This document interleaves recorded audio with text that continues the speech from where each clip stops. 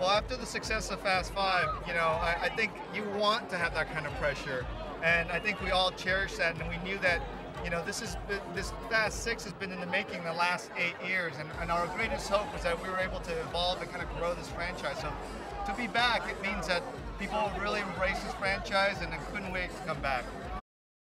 Well, Ben's the ultimate collaborator. I think he really respects the process. So I think, when we usually, way before we roll camera, I sit down with him and we talk about what we want to do.